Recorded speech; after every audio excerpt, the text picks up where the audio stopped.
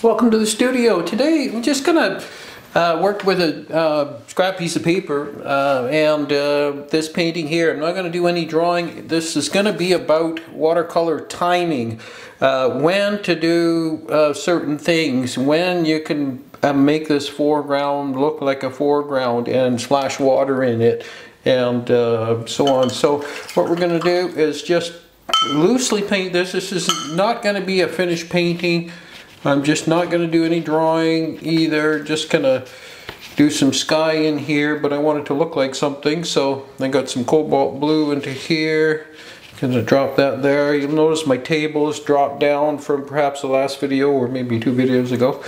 So I've got a little bit less angle on it, and what that's going to do is make it flow a little slower. It's going to put the brakes on everything here. So it's coming down a little slower, and it buys you time. It's all part of the timing in this watercolor. Here, now you've got a little sky going on here, and that's fine. This is all, you know, you can lift a little color. You've got a few clouds, few little cumulus starting there, so I'm just going to leave that just like that, and then maybe add just a little bit, introduce a little bit of more blue up into here. Here like that there. Anyways, it's not about that. It's going to be about timing. So let's get going with that here. So I'm going to come across here. I'm going to cut across here, and I'm going to give myself a little bit of room here for this barn.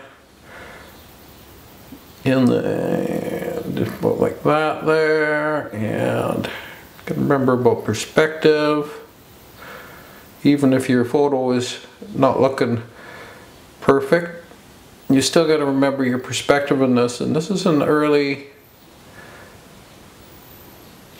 or late spring photo, and so it's nice because there's not, the trees that just started to leaf out, so I can see the difference in that barn. So I've left a little space for the barn here, not necessarily the silo because it's going to be darker anyway, so that's fine, just like that there. So what you can do with this is to pick up your bead that you put in here, or you can just keep washing it down. And here I'm going to have trees, so the moisture in the paper is going to help. And timing, again, how dry that is going to determine how much of that bloom you're going to get. So here we got some mountains, so I've got some just water on the brush here, and I'm going to come across like that, just like the mountain. So I'm cutting into the mountain here like that. And you can do this with a dry brush, and you can just pick that moisture up here like that to help dry it, like that and like that there. And put that brush aside here and try not to step on it if that's what fell. And then we get some mountains here, so I need some blue. I'm going to mix up some warm blue for these mountains, if there's such a thing as a warm blue, which is it looks kind of green, so I'm cooling off the green and the, you know, the brown look to that mountain there a little bit. And I'm going to go ahead and paint that in here. So this is going to bloom a little bit, and we all know that because it's wet above, but that's fine. And it's not strong enough, you can tell that right away. But it's alright for a first layer. Come across right about to there. Smooth that out there and release this pigment. And goes the brush here, just like that there. And it's going to blend into these trees below. So the moisture that you have in your brush is going to let it bloom up just like that into there. So, and I see we got it, it's just working up into the sky here a little bit, which is just fine. And we're going to blue this off some more. So I'm just going to put a little blue on my brush here. So I'm cooling that off. It's a little wet and wet. And I'm going to leave some of these little brown marks in here. Little warm marks. And I'm just going to let that develop like it wants. And if we need to fix it after, we can.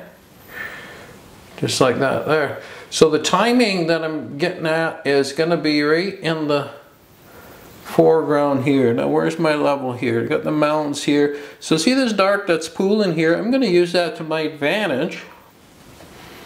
And I'm going to drop in some green, some dark green into here, and just let that bead going down into here like that. And come across to these trees here. That silo is going to be down into about here. Not quite yet. There's the roof of the barn. This is, like I say, it's not going to be a finished painting. It's just going to be a demo on this foreground and timing. It's a one-take deal. There'll be no editing in this video. And there we go there. So I'm going to leave that in there, and I want my horizon line a little straighter. That's the drawback of having to wear bifocals, so you can see. Just you gotta line things up a little bit better. Spend a little bit more time doing that, making sure they're right. Just like that there. And I'm gonna drop in some more color. And because of the angle of my table, that color is gonna pool down at the bottom there. And I wish you could see like a speeded up version of this, because it'll dry with that pigment here. It'll dry with extra pigment right in there. I'm going to have to let it dry before I continue with that area there. So we got our barn here. We got a bit of a highlight in the barn. I got a great big brush, so we're going to get a smaller brush, and it's a dark red. I'll just find something that's a dark red here. The other thing I wanted to show you is how to mix colors on the paper versus mixing it in your palette. You mix colors in your palette, you're going to get one color, the color that you hopefully wanted. And so if you mix colors on the paper, you're doing this. And then get the shape of a barn a little bit right here anyways. You're doing this here, and you don't have to necessarily like it the first time that you put it on, and that's the beauty of mixing colors on the paper. Like, this is way too bright of a color right now. Just going to bring that across like that a little bit more, and I'm going to preserve that roof over there. You see, we're going to, it's quinacridone sienna, I think is what this thing is. This color is here. So I cut around that like that. And there, and there's like a cement wall below this, so just gonna go like that and square that off a little bit right up to my roof line there. Now if you don't like that, there's no problem if you don't like that. I'm just gonna get some neutral gray and just drop in your neutral gray. This is the beauty about mixing on the paper. You're not stuck with what you put on there. As long as it's still wet, then it'll mix. And it might look really dark to begin with, and that's going to flow down right to that line there. I might have to help it a little bit here in that area because of the moisture content in it. And I'm just going to let that go. And you see we got the tonal values about the same there with that over there. So we're okay. And I'm preserving the brightness of my roof here. And if you want, you can put in a few of these rusty bits that are going down the roof like that. There, I'm getting a little bit over detail here, detailed in this part of the painting, and that's nice there. And then I've got some gray on the bottom here. Now this gray, I can't touch into that or else it's going to flow down, so I'm just going to blow it. I'm just going to get a indication of this gray in there just like that. And the wall is red going over here, so what you can do is just bring it back like that. And so once you've got that base color over here that you like, you bring it over here, pick it up with your brush.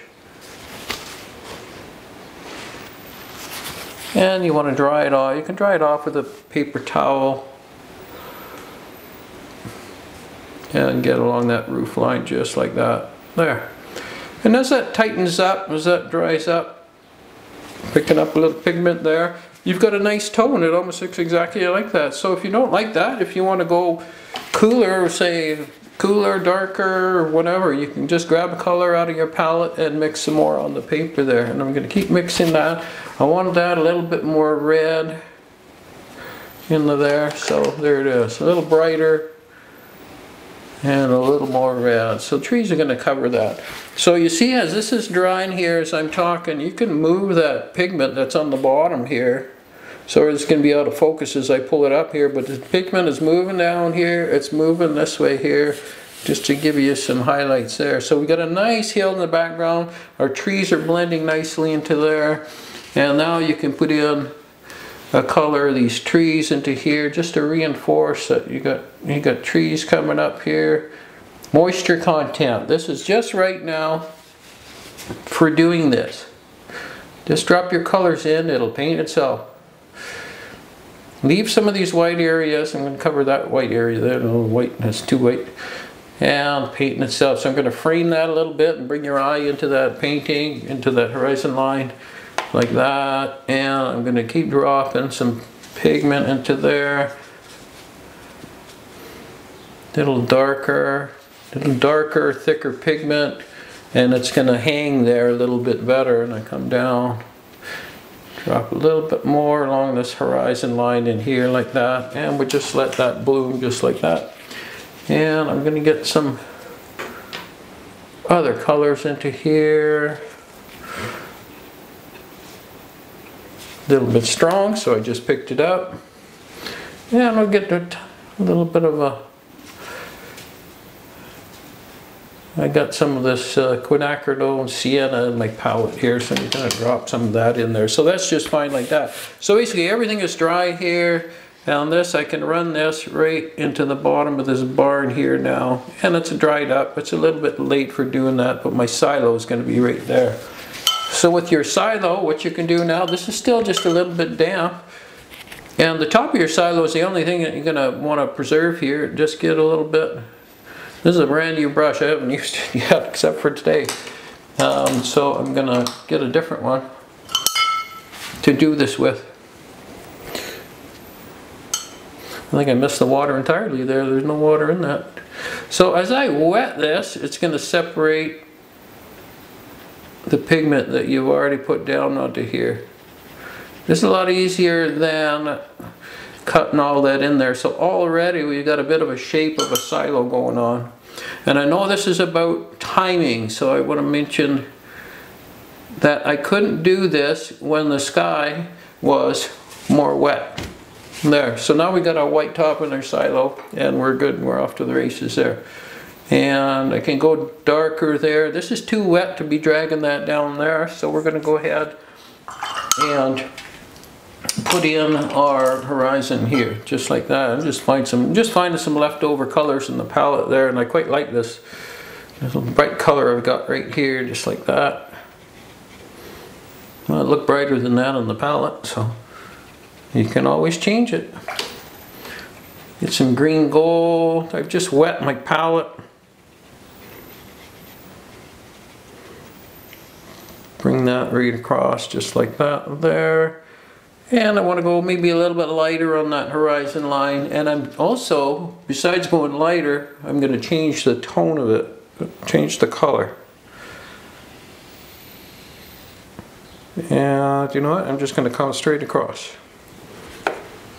And I'm going to put in another color into there. So you notice I picked some color up off of my palette and it was in the middle there, so it helped me paint that, leaving those sparkles there. It helped me paint, leaving a little bit of a darker line there and lighter in the distance here. So now we want to strengthen our colors. And you can mix greens, you can, whatever you've got in your palette here, and go in.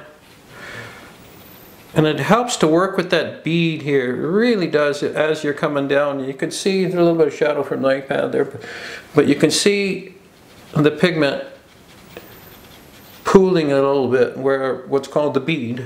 Joseph Bookvich calls it that, so everybody calls it that because he's an amazing artist. And it's easy to understand if you call it that. And so coming down here, I've got some other colors. Coming in here, they're dandelions. They have a big kind of a dandelion bloom. The time of year where we took this, I took this photo. A little bit of quinacridone gold. I wet this palette a little bit beforehand. And it's important to let this develop on its own. A little sparkle there, I'm just going to leave that there just like that. And I'm just going to drag, brush with some moisture on it. just like that, and into there.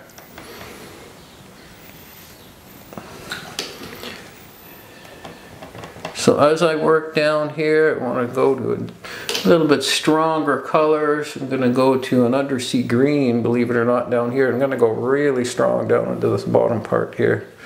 And I'm going to put that band right above there. Maybe one just like shadows in this field right about there.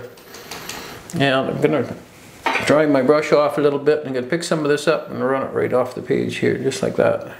Just so it's blended in there. Of course, you don't want that big spot right there, but I'm going to run that this way here and then back over here. I'm going to leave some sparkles into there just like that. Okay, so now this is really the part that I wanted to show you here. You can get, I've got some yellow gouache that I can put in, that would diffuse nicely in there. You want some fairly thick paint here for your splatter to get the idea of these, just the indication of these dandelions here. And you can see that silo kind of painted itself. It's not about that. We're probably not going to finish this paint anyways. And we're going to splatter some of these dandelion yellow colors into here. And if we want to go, this is not gouache, this is a yellow, a Daniel Smith yellow that's just sitting in my palette here. And I'm just getting those blooms there. So this is just like splattering water onto your painting. So you splatter water on your painting, what's going to happen is going to get that little, it's just going to grow. It's just going to blend into the water, or blend into the colors that are in your painting here. So I'm going a little stronger now, and yes, I get it all over my hands and that, and you can wear gloves if you want. I don't. I just wash my hands. Anyway, so now we can add any other colors that you want to throw in there if you got, and all the brushes splatter differently too. So because this was just a certain moisture content, we just did it, and the lower we went, the thicker it was. I let it dry just a little bit, and that's why it's having that effect that it has. It's just developing into a really neat foreground there. And these foregrounds, they develop the best if you just let them do their thing. Quit and don't interfere with it. I'm just going to put that up here like that. Another piece of paper towel up here. Yep, and then you can splatter some darker darks in there. I got some purple kind of color in here. I like what that's doing there. So again, timing, really important. Timing is what is going to get you the rest of the detail that we're going to put in there. I'm going to get my rigger brush ready, and I've got a little palette knife ready here. And timing. So I'm going to put in, I'm just going to wet this and make it come to a point. And if you start pulling up these detail grasses here now, what's going to happen is it's just going to fill in. You see, it's going to fill in here, and you can see it's just disappearing. It's developing on a paper really nicely. We've got a medium textured paper here, and it's really doing a nice job all by itself without me interfering anymore with it. And I don't know what I got on the page here, but that's fine. Yeah, so even this color here, you see you drag this up here, much too wet to be doing this right now. So you need a little patience. Wait for it. You can do a little bit now, and it's going to give you some variations, but it's not going to give you these fine little grasses that I want to put in here. See, it's giving you the little indications here, and it's like, oh, okay, that's exactly what I wanted, but the problem is, it's too wet. It's still moving on the page. If you put this video into a speeded up version, which you can do in the bottom here, you'll see it quickly change. It's amazing how quickly it changes, but if you're just staring at it, looking at it, you know, it's like watching grass grow. You're not seeing it very quickly, so it's easier to understand if you kind of speed up the video and then rewind it and play it back again. Now, thanks again to all the new subscribers. Please subscribe if you haven't done so, or if you know somebody that wants to paint watercolor and improve their skills, please share this channel. I've also got a super thanks button, which is down on this corner here in certain video formats that you're watching. And it's just a donation button. If you like the content, and got a couple of dollars to donate to the channel, go to the good cause. I'm just gonna go to a good cause. It's just gonna go towards improving studio equipment. So thank you very much for that.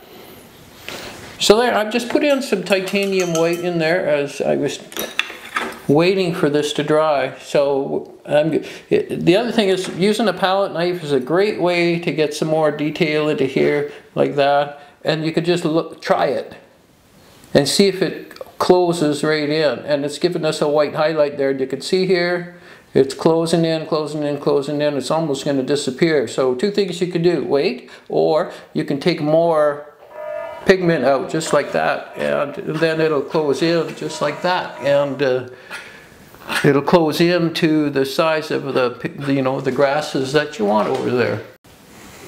Alright, so this is dried a little bit more here now, and you can work on getting these little grasses. They're just the highlights, just the sunlight that's just